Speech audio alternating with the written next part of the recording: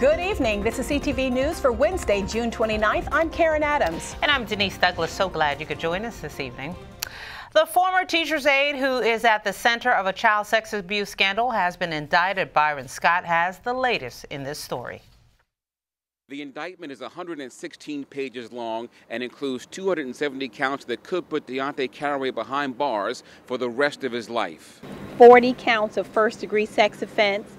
There are 41 counts of second-degree sex offense, 44 counts of third-degree sex offense. 270 counts in all, 270 individual acts of sexual abuse of 23 children, 3 of whom have yet to be identified by investigators. This is probably the largest indictment. We were hoping to capture what occurred and the gravity of it. It just, I think, speaks to just how horrible this case was and is. But it is the largest indictment that we've handled since I've been here. 22-year-old Deonte Carraway was arrested in February of this year. The victims ranged between 9 and 13 years old.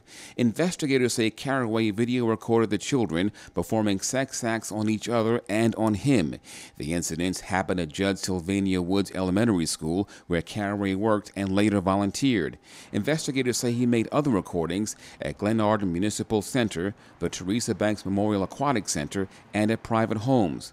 Also, Brooks said they found scores of child porn images recorded on 2 cell phones, one orange, the other white. The first-degree sex offense cases carry life sentences, and there are at least 40 of those, and so Mr. Carraway is facing multiple life sentences if he is found guilty of these offenses. The incidents may have gone unnoticed even longer were it not for the uncle of a 9-year-old student who was checking his nephew's cell phone and saw a nude photo of his nephew.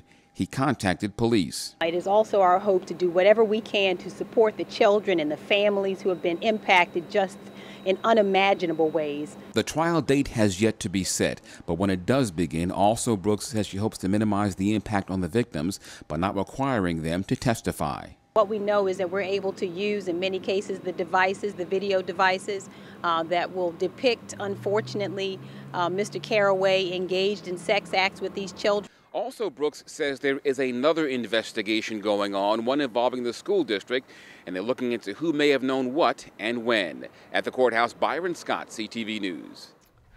Byron also tells us that Carraway is facing federal charges related to the incidents. Meanwhile, some residents who live near Judge Sylvania Woods Elementary School say they hope Deonte Carraway never sees the light of day again. CTV spoke with Glen Arden residents following today's indictment. They say they now have extra cautious feelings when it comes with their kids in school. We have to, as parents and, protectors of the young, we have to do more to ensure the education of our young and, the welfare of them. So I think the school system is still pretty secure and safe. Somebody knew about it. Somebody knew about it in that school. There's no way I heard about it and then it was filtered to the church or Glen Arden. No, nobody gets away with nothing like that. Somebody knew something. Yeah, I thought that was really sad about what happened. It makes no sense. But I believe that was, in my personal opinion, I believe that was just an isolated incident. And I feel that, there probably wouldn't be any future problems. Carraway was also a member of several community organizations. Nationwide, firearms safety advocates push for common sense gun legislation, including in the city of Baltimore. On this day of action outside the Cathedral of the Incarnation, congressmen stand with gun violence survivors, city, faith, and community leaders. They're calling for the Republican leadership in Congress to push through gun legislation to make our communities safer. As we mourn the murders of those in the Orlando mass shooting, as well as those who were injured, I'd like to remind everyone that 57% of mass shootings, those that include 4 or more deaths, involve domestic violence. We're speaking up for what science shows us to be true, that gun violence is a disease, that it is a public health crisis, that it is an epidemic. I have a word for Speaker Ryan.